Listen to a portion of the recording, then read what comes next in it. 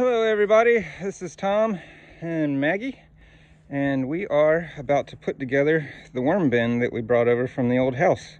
And I just thought I'd show you how I put it together so you guys can see, because I get pretty good organisms growing in terms of fungal to bacteria biomass. I've learned from Elaine Ingham that we need wood chips as a pedestal on the bottom so that the anaerobic juices don't just sit there and in a soggy mess of a vermicast, and it acts like a sponge and holds it there, and we want it to drain down and leach out. So basically we're just using wood chips, and I could use a little bigger wood chips. These are a little bit small, but I just used my Eco wood chipper for the first time. It's been in storage for a year since I bought it, and I'm very excited because now we can make our own wood chips for doing humanure. We've got a compost toilet, and it's also good for lots of things, but basically vermicast is what we're going to do right now. So what I do first is I use no-see-um screen. This is just back porch screen for the most part that you keep no-see-ums and mosquitoes out of your back porch with. But I put that down because it's coated so it won't rust as bad. And then these are hardware wire. So this is just a mesh wire, and it's called hardware wire if you're looking for it in the store. But I usually make a few squares of it and set it down on the bottom right here, and that just kind of acts like a filter, so none of the worms can get out. And then I put a rock over the top of it just like that, and I make sure I got a good pitch. So this has got one more brick than these do, and I use bricks to hold it up off the ground. You guys can see the structure support there, but that allows me to put a tub underneath this so I can collect the vermicast juice if I wanted to. But mostly I just pour it on the compost piles for the most part. I used to use it for hydroponics, but now I have 9 acres, so I'm not so sure I'll be doing hydroponics. But that is an awesome propagation station. It allows me to propagate plants super quick. So I might set it up again, I'm not real sure. But for right now, we're just going to focus on getting this set up. And then I still need to finish unloading my trailer and get all the paint that I have from storage into our warm storage area, because it's water-based and will freeze, and then it will go bad if it freezes, so that's no good. So first we need to make a pedestal, which is basically just putting the wood chips in. And this will hold the vermicast off the bottom. And really, you're supposed to have about a foot, so I need to make a little bit more. But this is essentially what we'd be doing here.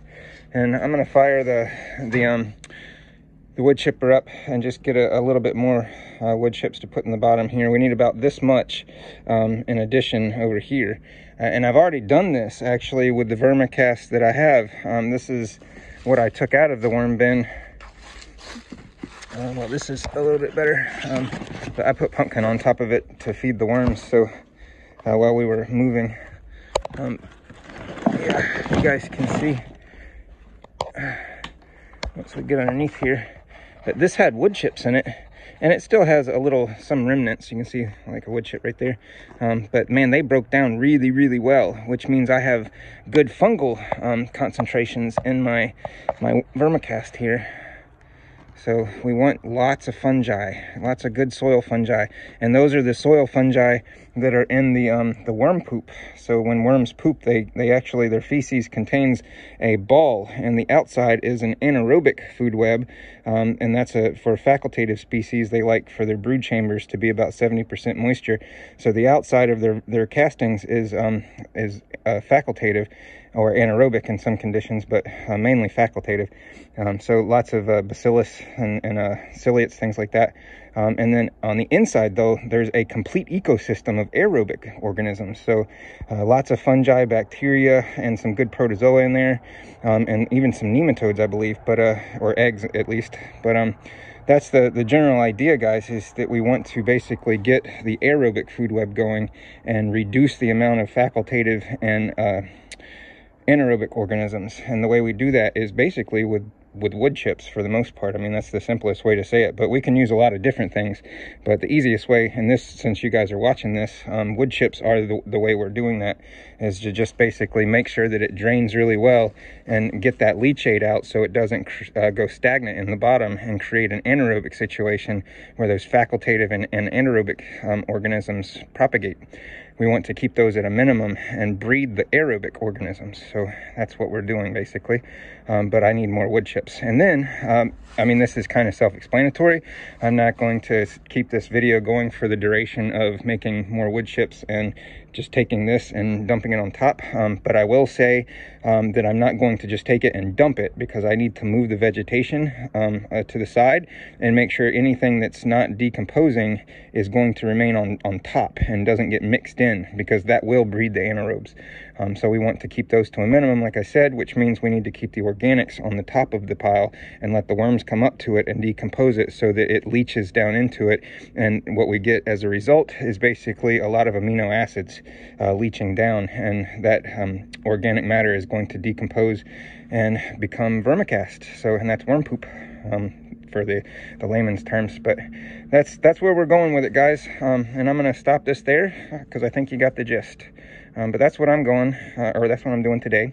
After unloading, and I cleaned my deck off, got a lot of debris off that so it won't be rotting. That had some very interesting decomposition going as well. And I'm basically just stalling to take that tarp off because I really have to be working on the roof. And then I realized today that we bought the house, and I didn't realize how bad it was, but this wall on this side right here is actually coming away just a little bit, so I have to deconstruct that whole thing and put it back up before I do the roof. So yeah, it's a job, you know, but these are things we do.